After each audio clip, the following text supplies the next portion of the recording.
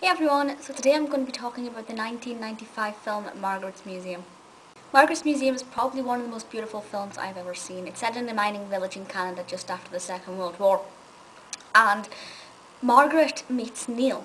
And to begin with, it's kind of obvious where it's going to go. I mean, if you look at the back of the DVD box, it's pretty obvious where the relationship is going to go. And it does that very, very quickly, and they are married in a very short space of time, despite the fact that at first you don't think they're going to be.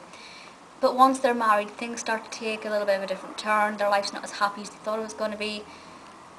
And then Neil decides to go back down the mines, and obviously that causes a bit of an issue. And it's quite an emotional story of the tragedies that families have to go to when people are working in the mines, and it's very emotional.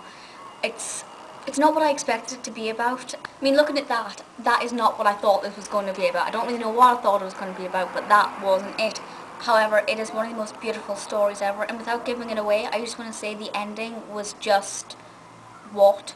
So if you're watching it thinking, oh, this is really cliche, I know how it's going to end, chances are you don't. It's so insane, and it just doesn't fit in with the rest of the film, and that makes it beautiful. It is a 15 certificate, there is strong language, Helena is naked at one point, it's absolutely brilliant, really gorgeous film. So do check it out. What makes this stand out above any other film, because it's not completely unique in concept, there are similar films, I think is the characters. Margaret as a character is really likeable, she's quite feisty, she has a lot of opinion, but at the same time she does have her vulnerable side, and Neil kind of helps bring that out a bit. Neil has Scottish ancestry, me being Scottish, I love that. He plays the bagpipes.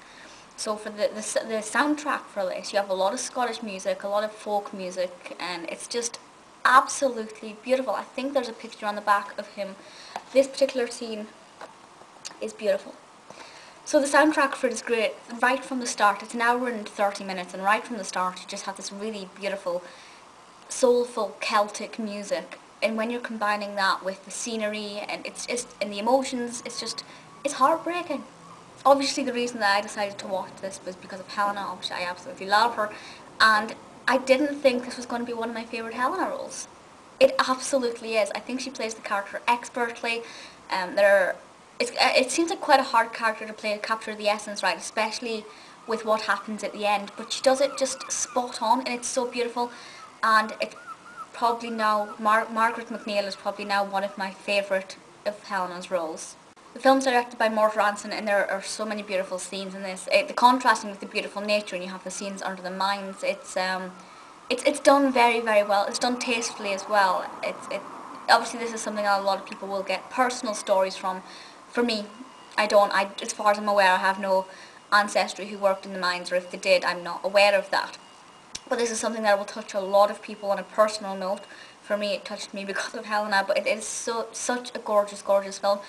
If you watch only one film in the foreseeable future, please, please, please make it Margaret's Museum.